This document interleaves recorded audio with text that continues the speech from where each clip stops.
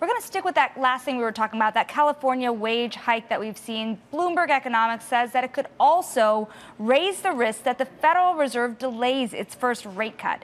Joining us for more context is Anna Wong. She is Bloomberg Economics chief economist.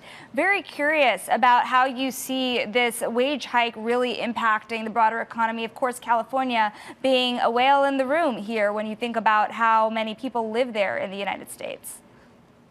Yeah, so, California employed about 12% of the total national employment. And the number of workers that are directly affected by this fast food minimum wage hike is about 500,000.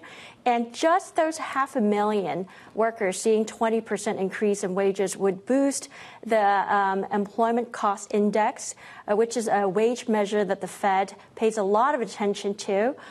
It would boost it by 0.1 percentage point.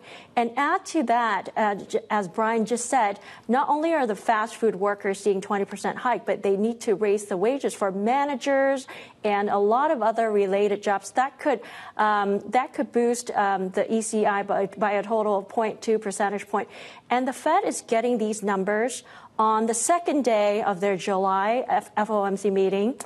So that means that it could be that when they looked at the employment cost index, they would go like maybe they couldn't do the cut in July.